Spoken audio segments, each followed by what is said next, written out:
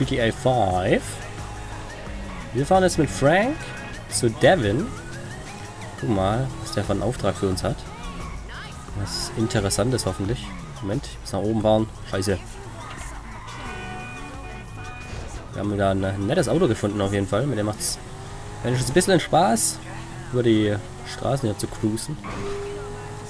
Gucken wir mal, was der Devin Schönes für uns hat. Wir wollen ja ein bisschen aussteigen. Sehr seriös werden und viel Geld machen. So, wir müssen hier auf die Baustelle. Oh, schöne Karre. Mehrere schöne Karren. Nicht schlecht, Junge. Hello. Slick! Oh, you must be Michael's boy. Ugh. Oh, man. Sometimes enlightenment, it can be a real bitch. Good to meet you. Yeah, likewise, homie. We hear you're a competent repo guy, yes? Yes, it's kind of like a little hobby of mine, requisitioning the underappreciated possessions of my contemporaries for some wealthy communists in China who will value them much more. What? Robbing my so-called friends, Slick. Why? Why? Because they have things nobody else has, because they can afford it, because frankly, I'm rich enough to do whatever the fuck I want, and you're poor enough not to ask me any goddamn stupid questions. Now, I mean that as a friend. Namaste. That's a nice fucking speech about the value of friendship. Oh, of course, you must be the creepy one. That's coming from you, please. What's going on? You're gonna dress up as traffic cops, and you're gonna rob two trust fund kids that I know and dislike intensely. Why? We can get a good price for the vehicles in Asia. Look, complete the work, you'll all be well paid. You're late, sugar tits. Yep. So what's going on? Oh, you finally get to realize your childhood dream and dress up as a cop. Mr. Weston's research team suggests the two boys like to ride on the Sonora Freeway. Sounds manageable. Hey, you two get going. Ooh, let's go, T. Dog, I don't know if this shit is for me, homie. My life's already way the fuck out of control. All right, look.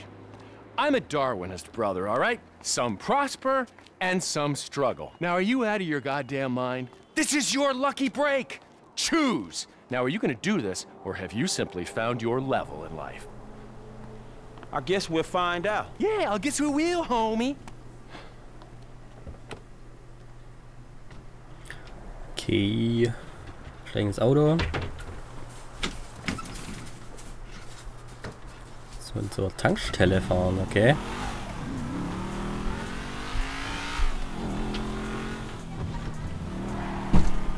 So, also Michael und Trevor verkleiden sich als Verkehrspolizist.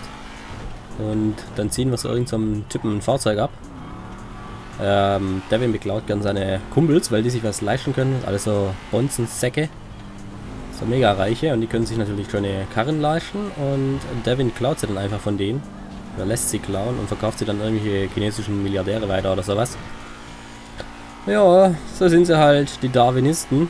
Bezeichnen sich hier alle als Darwinisten eigentlich. Charles Darwin müsste ja ein Begriff sein für die Leute hier, die das angucken. Hoffe ich doch. So, nette Karre übrigens. Geht auch ziemlich gut. Gute Beschleunigung. Sound könnte vielleicht ein bisschen besser sein. Klingt ein bisschen so, als würde das Auto jeden Moment explodieren. Naja, ein bisschen vielleicht.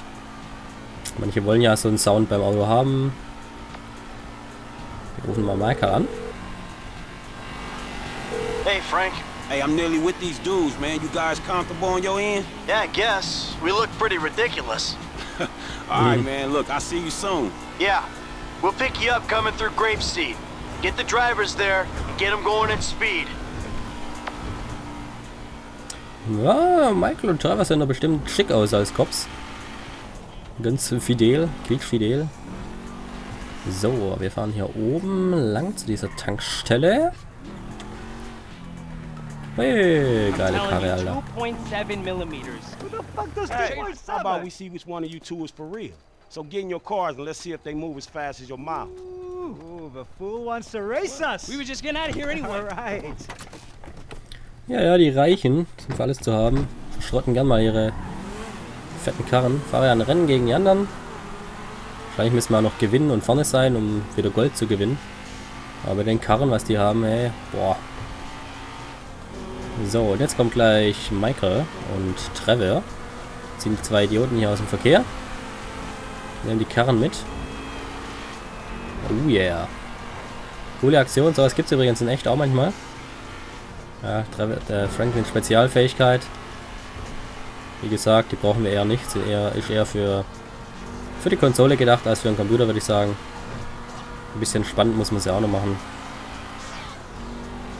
Sowas gibt es übrigens ab und zu mal in echt, dass sich irgendwelche Schwerverbrecher als Cops ausgeben. Ziemlich miese Sache, dann halten die dich an oder so. Dann nehmen die einfach dein Auto weg und du denkst halt am Anfang, dass es echte Cops sind. Oder dass sie sich als Zivilbullen verkleiden manchmal. Und ja, stellen sich dann als irgendwelche Cops vor und haben aber irgendwie einen kriminellen Hintergrund. Klauen dann irgendwas. Oder wollen irgendwelche Informationen von dir. Ziemlich miese Masche natürlich. Gerade geht da so ein alter, boah, blödes Viech. Gerade geht da so eine Einbrecherwelle wieder durch Deutschland und da sind solche irgendwelche Polen oder sonst irgendjemand, kommen dann nach Deutschland, fahren dann rein, dann schicken sie irgendwie so einen Trupp vor, vielleicht eine Frau oder ein Kind und die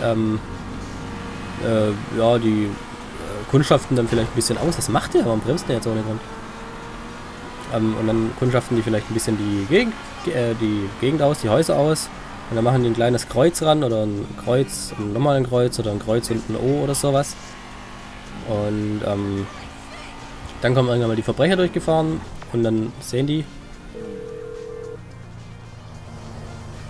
Hey, we coming up now, man. Be there in a few seconds. Got it. Whatever.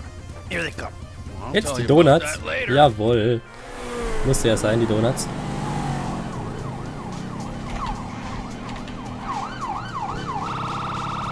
Was soll ich sagen? Und dann wollen die,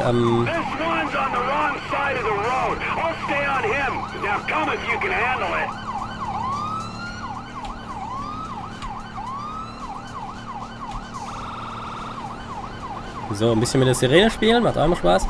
Ja, und dann kommen die Verbrecher und gucken, ob da ein Kreuz am Haus ist oder so. Und das ist dann ein geheimes Zeichen von den Kundschaftern.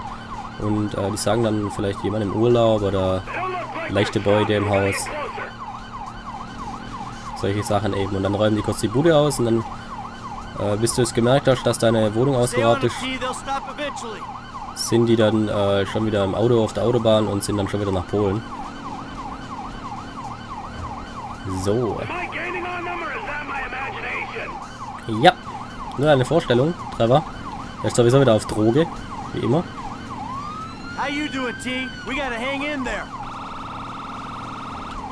So, geht beiseite, Jungs. Fahren die eigentlich nicht rechts ran, die Leute hier? Komisch. In den vorherigen Teilen sind die, glaube ich, immer alle rechts angefahren. Haben sie vielleicht mit Absicht rausgelassen, weil das sonst zu störend ist, wenn die Autos immer auf einmal ausweichen. Das ist sehr nervig manchmal.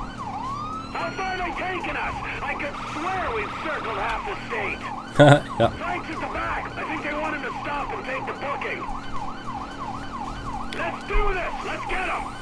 So.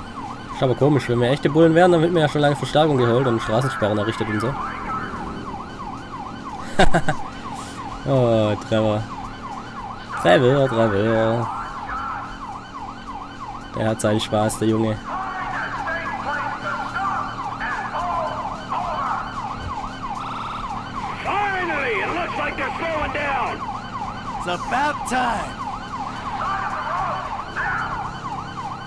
Meine Fresse, schon eine ewige Verfolgungsjagd hier.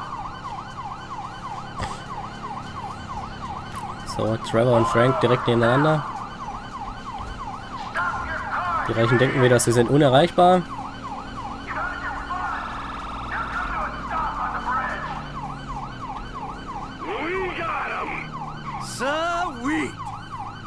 Sweet.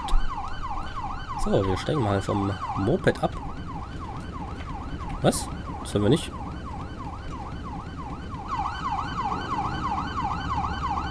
Hallo? Ach so, jetzt. Whoa, hey, stay in the car there, homeboy. I'll deal with you later. Yeah, fuck you too. You know how fast you were going? Gee, I don't know, officer. I try to keep it under the limit. Well, you and your boys look like you were drag racing from where we were sitting there, so why don't you get yourself out of the car? Come on. Officer. Officer. Is this entirely necessary? Yes, it is. Get on. Come on. Hands on the car. Let's go. Come on. Get out of the fucking car! Hey! Hey! What are you doing? Fucking car. All right, we got to make sure. Get out of the fucking car, you pint-sized prick! You little shit! Get the fuck out of here! Gone! So einfach geht es. Sollen wir switchen?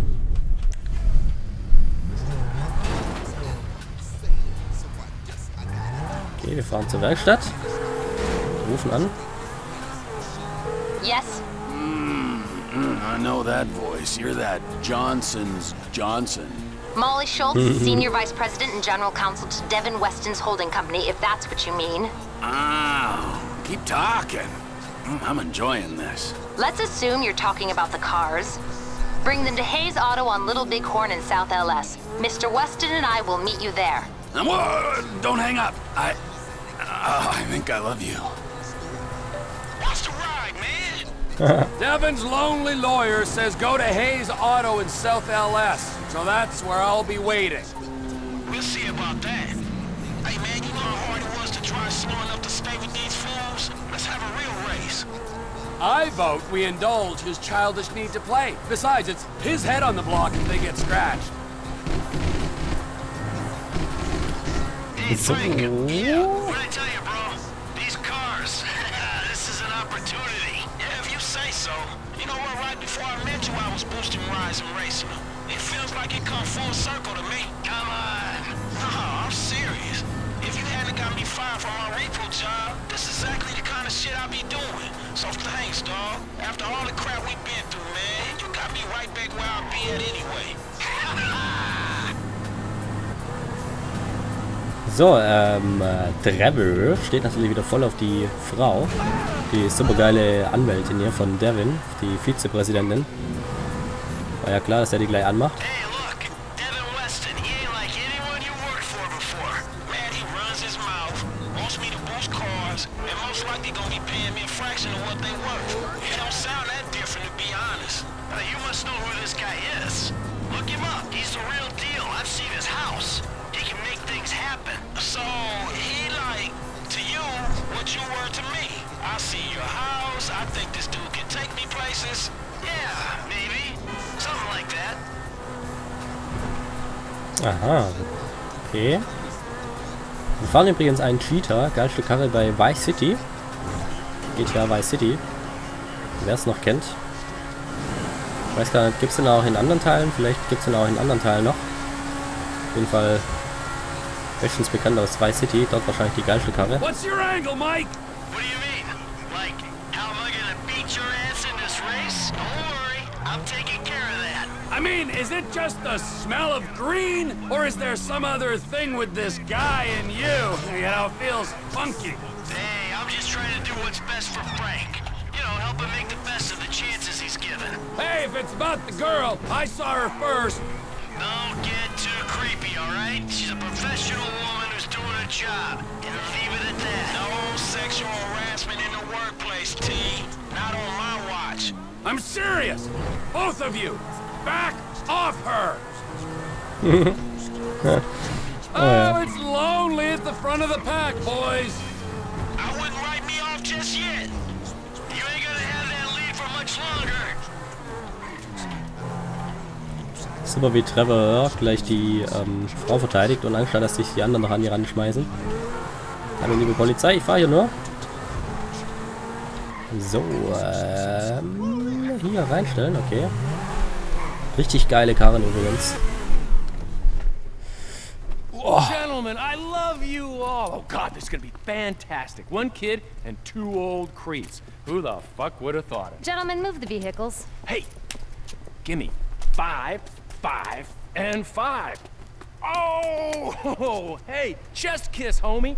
Boom. Dawg, come on, man. You got the fucking paper? Abso-fucking-lutely. Look, you finish the job, you get the paper. But The order was for 5 cars. If I'm not mistaken, that's only 2. Just give me the fucking money now! Oh, I'm so scared. I really, really am. But you know what? I'm a payment on completion of work type of guy. You don't like the job? Take a fucking walk. Like, come on, man. Hold on. So what's next, man? Well, it's the Z-type. Chad Mulligan. Lay it on him, kid. Mulligan's a record producer. He's going through a messy divorce. He's hiding his valuable assets, including the car, so that makes it complicated. He'll clock any ground surveillance we run. All we've got to go on is that the car's in a lockup in Howick. So we just go house to house? Not quite. We have access to an LSPD helicopter. The computer on board can ID pedestrians from a chip in their driver's license. Find Mulligan in Howick, follow him to the lockup, someone on the ground collects the car. All right, so who does what? You're not needed for this job. Phillips, you're in the chopper. Clinton, you're on the ground. Yeah, I don't understand the deal between you two. Yeah, well, I don't understand the deal between you two either. But you know what? Life is just one long mystery. Bye-bye, gentlemen, and stay spiritual. Oh, and Michael, I'll be in touch about your friend, Solomon. All right, good. Interessant mit dem Hubschrauber. Michael und Trevor haben übrigens den gleichen Namen auf der Uniform gehabt. Grant. Sehr interessant. Officer Grant und Officer Grant. So, dem Anführer nach. Missionszeit, Sekundenbruchteile. Weiß ich nicht wieder, was das ist. Auf jeden Fall haben wir Silber erreicht. Sehr gut. So, das war wieder eine interessante Mission. Und wir können auch noch mehr machen mit dem Hubschrauber. Das ist interessant. Man kann mit dem Hubschrauber die Chips in der ID-Karte, in dem Führerschein auslesen. Mal gucken, wann es sowas im Real Life gibt. Okay, fuck you selber. Dreht um und sagt fuck you. So. Dann würde ich aber sagen, wir machen mal einen Cut für diese Folge. Ich bedanke mich ganz herzlich fürs Zusehen. Wir sehen uns dann hoffentlich gleich wieder in der nächsten Episode. Tschüss.